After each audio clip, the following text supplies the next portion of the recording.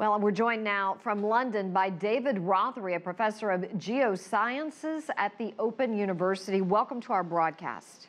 Hello, Susan. How do you compare the quake in Ecuador to the two recent ones across the Pacific in Japan's southernmost region? Well, it was bigger and it was also slightly deeper, which helps because when you compare earthquake magnitudes on the Richter scale, you have to consider how close to the surface the rupture begins. So the closer to the surface, the more damaging the shaking. This began in Ecuador about 20 kilometers down. The Japanese ones have been only about 10. But even so, it was more powerful at the source, and it was bigger earthquakes, so it shook for longer as well, which is why it's done more damage. David, what should Ecuadorians be expecting in terms of aftershocks and landslides in the coming hours and days? They have had a series of aftershocks. The last aftershock, bigger than magnitude 4, was about 12 hours ago now. So it looks like the big aftershocks are mostly over, but the small aftershocks could still be felt by people very close to where they're occurring. So it'll be disquieting to feel the ground trembling. It's unlikely that there are going to be more aftershocks strong enough to do more damage, but it could happen. Of course, the risk is for people trapped inside damaged buildings or rescuers trying to get to them, a small amount of shaking can bring catastrophe down upon your head. Landslides, probably not. It needs a big earthquake to set off a landslide. I think the landslides that were going to happen will have happened. It's just if it rains on recently disturbed ground, then you can get a fresh landslide.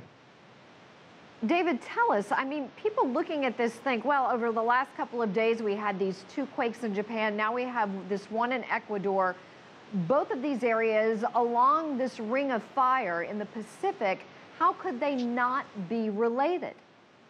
Well, they're not directly related. You're right, it's a ring of fire all around the Pacific Ocean. There's ocean floor being pushed down below the continents. The Philippine plate's going down below Japan, and the Nazca plate is going down below South America. But the movement that's occurred 10,000 kilometers away across the Pacific in Japan isn't going to cause a corresponding movement underneath the edge of South America. You have to remember there are about 20 earthquakes of magnitude 7 or above every year somewhere in the world.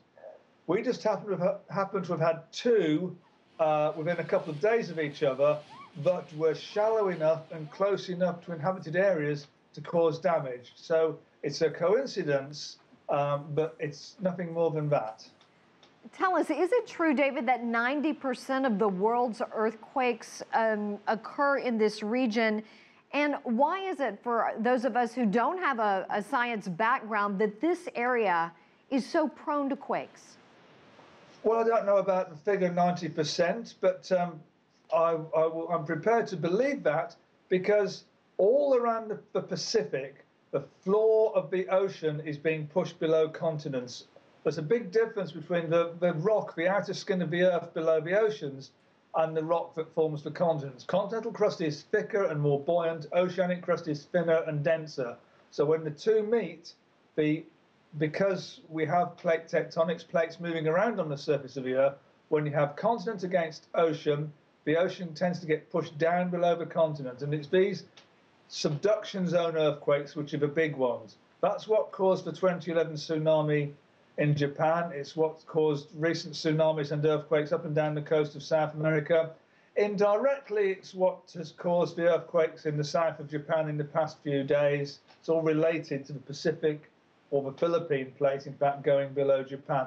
So it's all linked up. But if you go to the Atlantic, the Atlantic's an ocean that's widening and the continents are drifting apart, and the ocean at the edge of the continents isn't being pushed below it. It's just they're moving away together. You've got convergence all around the Pacific. So that's why these big subduction zone earthquakes are concentrated all around the Pacific.